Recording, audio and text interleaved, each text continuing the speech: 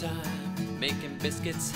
Get up in the middle of the noonday biscuits. Get up in the afternoon, making biscuits.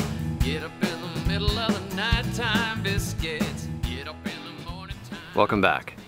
Thanks to the rainy season, things have gotten out of hand.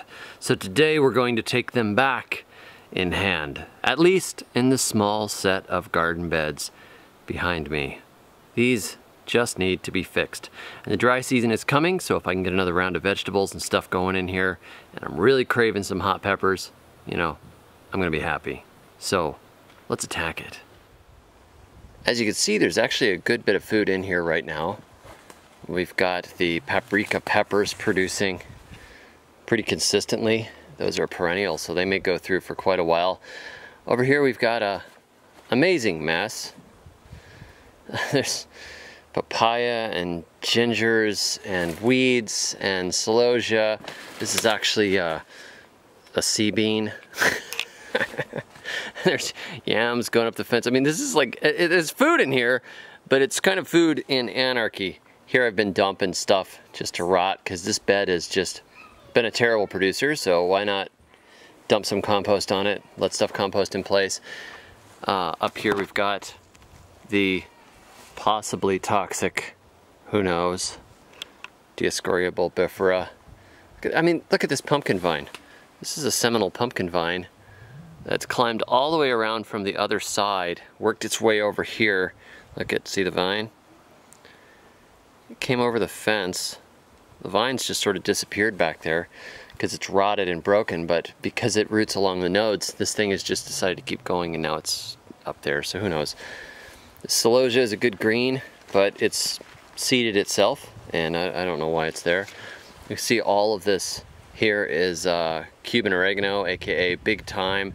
You can just cut these leaves and cook them. They're very good, nice seasoning.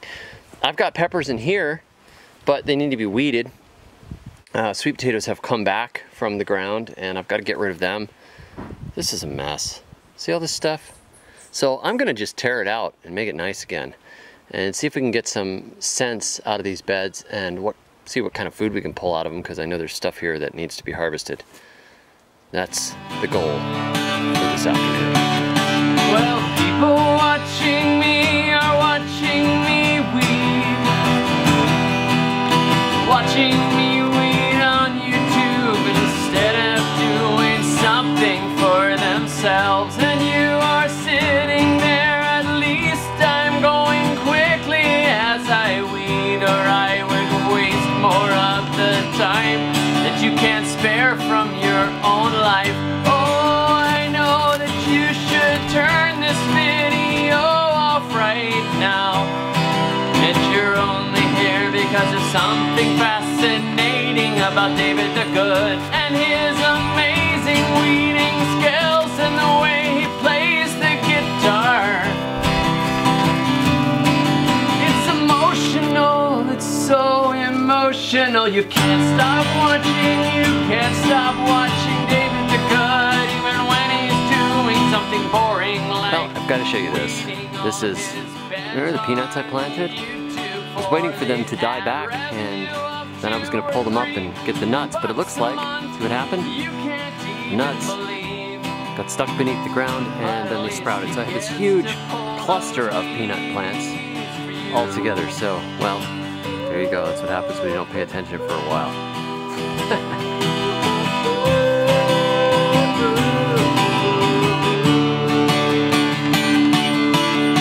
If you could go back in time and rethink your life, would you end up here watching David the Good? I didn't think so, but you don't have to answer out loud.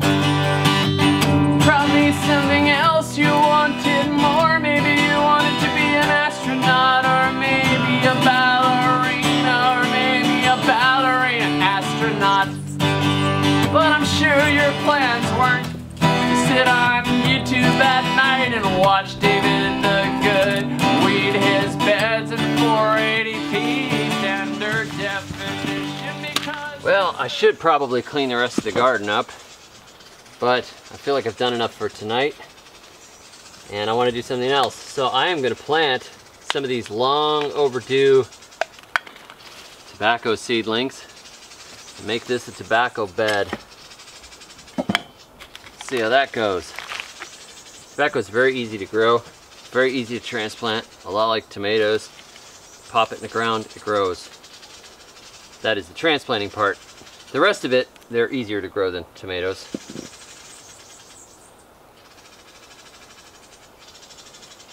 These guys will get as tall as I am if they're happy. Put out a big spray of beautiful flowers, which the hummingbirds like to visit. I've watched hummingbirds visit them again and again and again. Like every 5 minutes they're back for a little tobacco break, you know? I'm gonna give them some good space so they can make some leaves.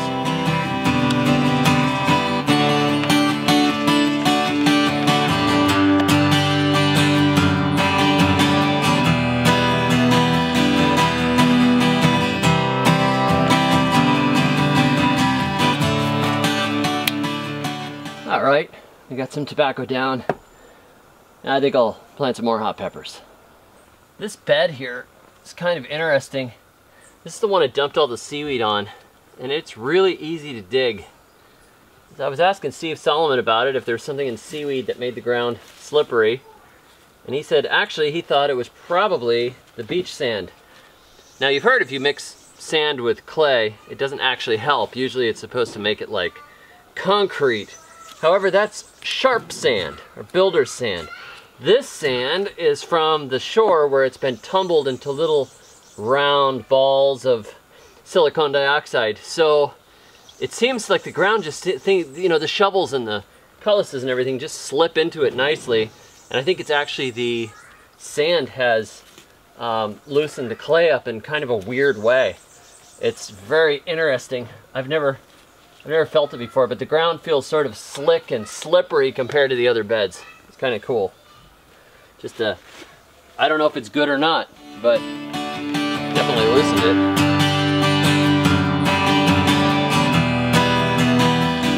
Well, that's 3 beds done.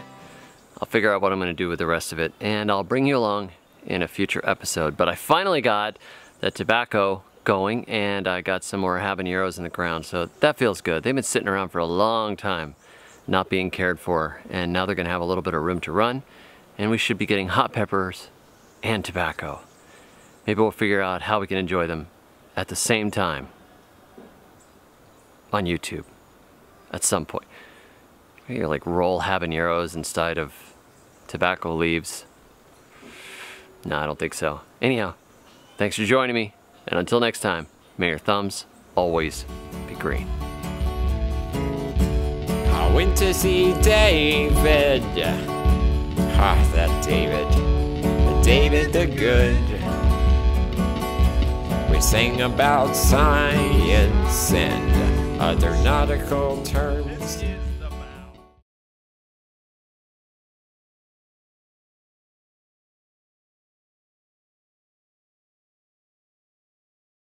Thanks for joining me, international fashion model Dav Laban, as we plant seeds in flats in a real garden experience for everyone all around the world, from Miami to Paris.